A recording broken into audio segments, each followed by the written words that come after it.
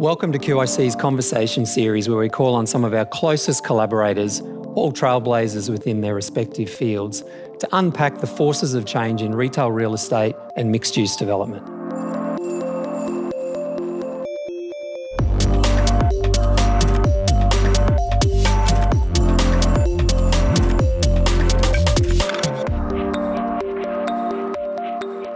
We're tackling a hot topic question this time around.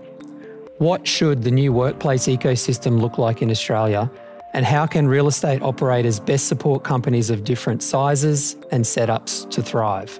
For today's conversation, I'm joined by Kathryn Ellis, who's steered major commercial projects for QIC, such as 80 Collins Street in the Melbourne CBD, Work Club Global's founder, Soren Trampedach, and James Grose from award-winning architectural practice, BVN.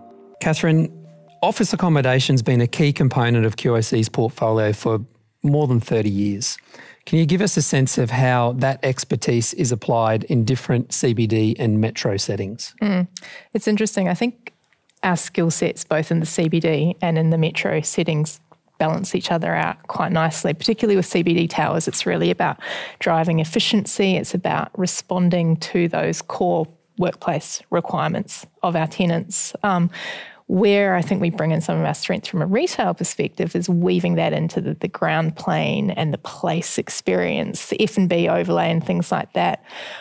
The flip side is obviously that we take our CBD workplace experience and all that deep understanding of what makes a really efficient, effective office building tick. We take that out to our our metro assets, our town centres. Out in the suburbs. Absolutely. Yeah. Those underlying metrics of, buildings that work from a floor plate perspective, great access to daylight, the whole supporting amenity piece, all of those fundamentals are what tenants are looking for, irrespective of whether they're in the CBD or they're out in Ringwood, say. So. Absolutely. And Soren, you've previously talked about an ecosystem approach to workplace design. Can you take us through some more of the detail of that? When we started 8 years ago, that was just a focus on our own clubhouses and what we did internally in terms of how we were connecting people. 4 or 5 years ago, we thought, what if we apply the same principles to connecting people within entire buildings or precincts? That is what we are experimenting with now, where we look at entire buildings and think, what do we need to do to make sure that we connect people better across the entire asset and create that sense of belonging that you want to be there, not because you have to be there, but you want to be there. And so there's a physical element of that, and then there's the sort of virtual programming events and experiences that we overlay that particular building with to facilitate these connections. We really want to see how do we create, in partnership with landlords, buildings that are smart, not just from an operational perspective, but also from a people perspective, and hand in hand, create destinations where you want to be. And it's not a 9 to 5, it's looking at everything from the very beginning of the day all the way through to late night. Yeah, makes perfect sense. James, from, I guess, your wonderful architectural perspective, how's the blurring of professional life with leisure time and an increased health awareness impacting workplace design, kind of flowing on from what Soren's talking about? We have to reinvent those buildings and think of them, and I know this is a bit of a cliche, but it's a good analogy or metaphor, and that is that think of a building as a village. One of the aspirations is to take the horizontality of the ground plane or the public realm and sort of weave it up into the buildings. No longer do we think of a stack of pancakes. Those lawyers will take level 13 to 17. We've got to think, as Soren says, the building is a complete ecosystem and you can't hive it off anymore. We've got one of our Cross River Rail developments at the moment, and it is a CBD tower on a very small site. So how do we start to create that sense of place? We can only do it vertically. At the moment, the first 8 or 9 floors are given over to mixed use and amenity. And I think our challenge, and working with our investment team and things, will be how we commercialise that space, which is a mindset change right throughout the industry, right? Through the world. Because this is equally as applicable for our mixed use town centre buildings as much as it is for our CBD buildings. The underpinning of the structure needs to work for a multitude of uses through the life of the building. You have to look at it holistically to really manage that experience. and have sensitivity to all the different people that you want to attract, and even the wider community. How do you bring them in? If you do that, I think you set yourself apart from 99% of what's out there. And I think the other thing you have to think about when we think about these things is time. It gets dark, and traditionally commercial buildings go dark. So a question is, how do you make them come to life after dark as well? And so you can, there's those things of putting agricultural urban farms. You can farm vertically on the face of buildings. So you can do all sorts of things that, you can have bees on top of the building. So you can make buildings more accessible over the 24-hour period rather than thinking of them simply as assets. It's certainly a shift in the commerciality of things, I think. We're developing these office buildings that have all of the surrounding amenity already there, right on the doorstep. I mean, great public transport connections, but then you've got the entertainment, you've got the food and beverage, and it's that transition from just an asset into something that is a place. We're a large investment house, QIC, but all the things we're just talking about actually adds value to the building if you do it correctly. Yeah. People want to be there, higher rents, higher retention. You're setting yourself apart from the building next door or buildings next door. So it makes total financial sense, but it does mean that you may need to think of some spaces in a different way.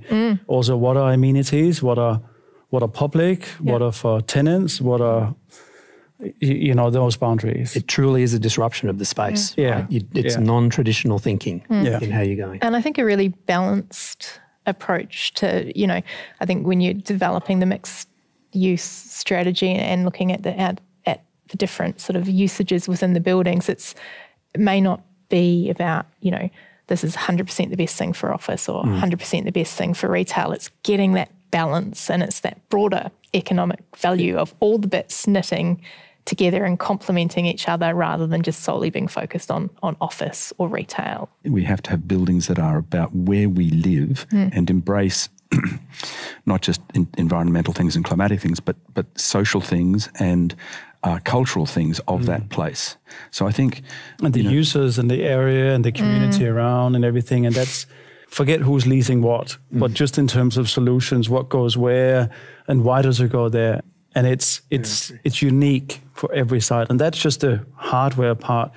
The curation of experiences and events comes later. What Australia sells to the world is quite a specialised in sort of boutique idea about work and place. And I think that those things foster really interesting new directions. Soren, I might come back to you. Based on the feedback for your members and that feedback that they're giving you and broader shifts in the business world, this is quite a broad question, can you give us an insight at all into what's next for Work Club? The next one in the works is the QIC, the next stage in Canberra, where it will be a precinct-wide application.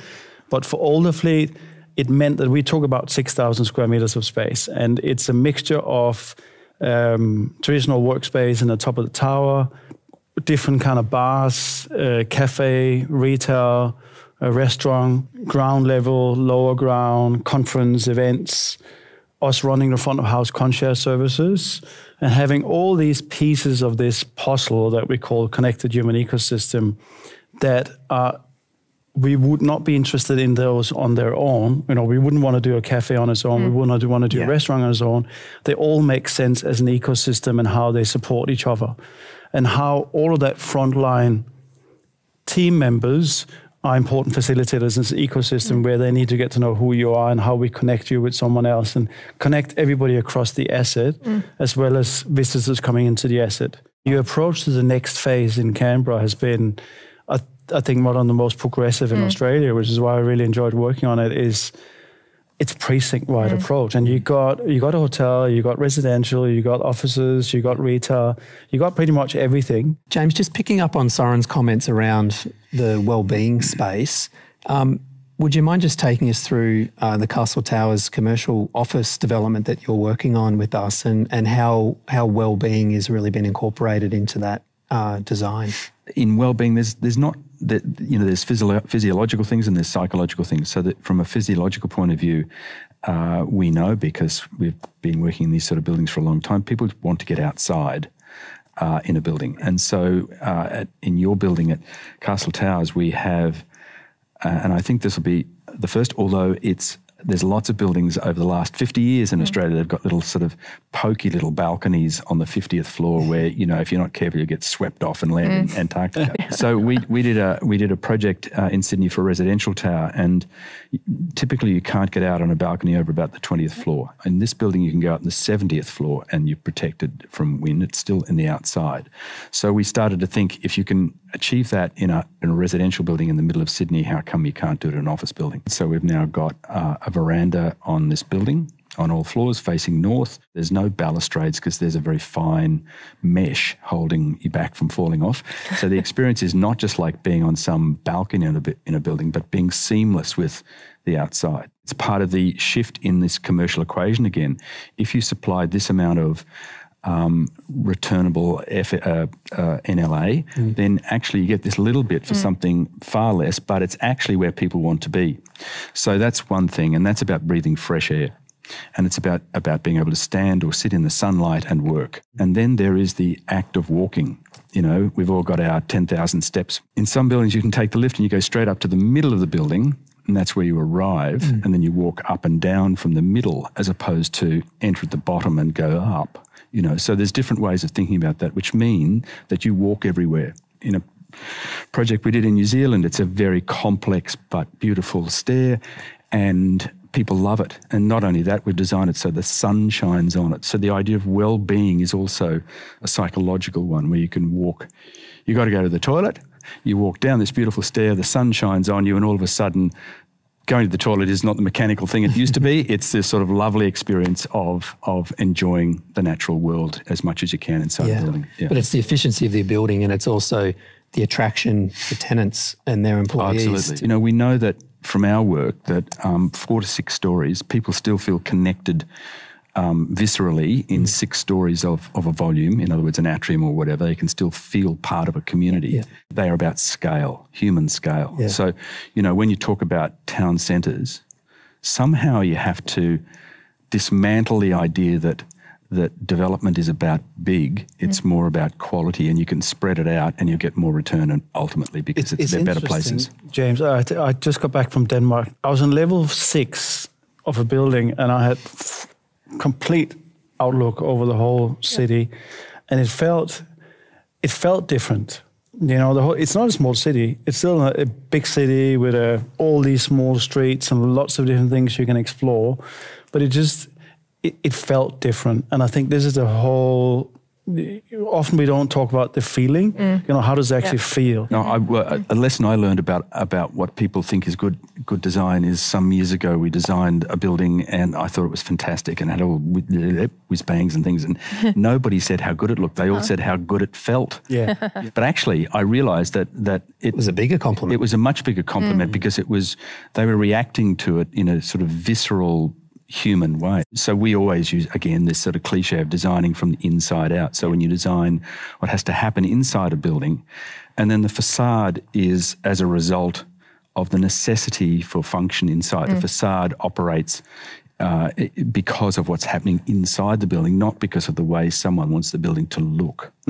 So it's a reversing of priorities. It's there we must unfortunately pause the conversation for now. So with sincere thanks for Kathryn, Soren and James for sharing their passion and expertise. If you'd like to join in the conversation or have thoughts on a topic we should tackle in our next series, please get in touch via LinkedIn or our website. Until next time, thanks for watching.